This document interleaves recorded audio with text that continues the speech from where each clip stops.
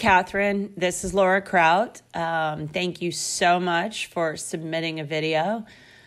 This is such a great cause, and it's really nice of you to donate your money, and hopefully I can be of some help. I've watched your video a couple of times. Your horse looks very, very sweet. From your note, it sounds like you've been doing the hunters, which he looks like he's got a lovely way of going as a hunter. And your hope after quarantine to move into the jumpers is a great goal to have, and I hope it happens sooner rather than later. Couple things before we start the video is the idea of switching from the hunters to the jumpers can sometimes be an easy transition, and then sometimes it can be a little bit more difficult just because perhaps your horse is not going to adapt to it as quickly. So I think that first and foremost, what it looks like to me is you've got a solid foundation. Your position seems solid. Your eye seems to work well. You have a good feeling for the distance. The first thing that I would say is your horse goes very low on his front end. So he's got a great way for a hunter in that he carries himself, with his nose out, his head down, neck down. For the jumpers, you're wanting to lift that balance up. So you're wanting him to want to work more on his hind end rather than his front end.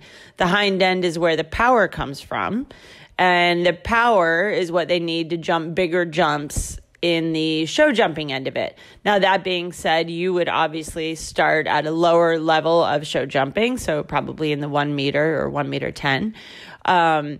Still, that being said, you want to start to try to shift his balance more to the hind end than to the front end.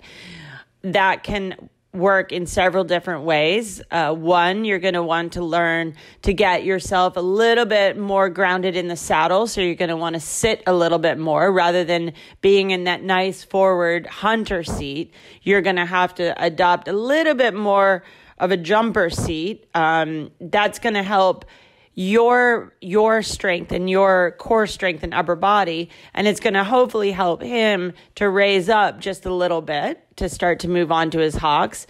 And then obviously a lot of different sort of flat work, a lot of transitions, a lot of work from the leg, getting that hind end underneath him, so forward extensions and then downward transitions. Trying to really think about using the seat and the leg with the hand to get his hind end to just stay connected and get stronger.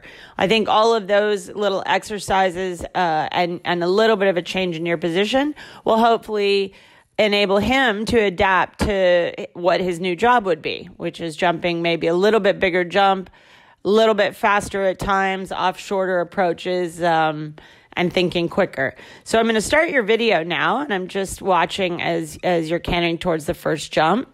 And you can just see even there where you're a little bit in a half seat. I think probably what you're going to want to do is learn to strengthen your leg a little bit because it swings just a touch as you're heading to this next vertical. I think for riding the jumpers, all in all, you do need a little bit more strength of body. But that being said, you're putting him to the jumps nicely. And you can see what I'm talking about, the way his nose is down and his neck is down. And you're forward in a good forward hunter seat, which is perfect for what you're doing. I love the way your hands are. They're nice and smooth.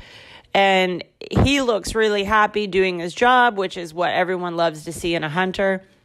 But I think as I'm watching this video, you can see if you watch, say, this video and then maybe pull up a video on YouTube of a jumper, you're going to see a different balance for the horse. So their head and neck is going to come up a bit. Their hind end is going to be underneath them.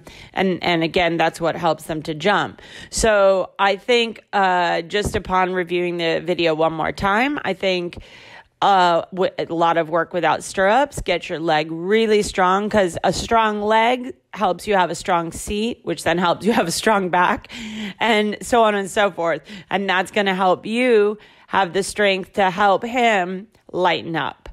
Once again, he looks like an adorable horse. You look like you have a good future ahead of you. And I'm really happy to hear about people with goals because I think everyone needs to have one. And best of luck to you. Thank you again. Bye-bye.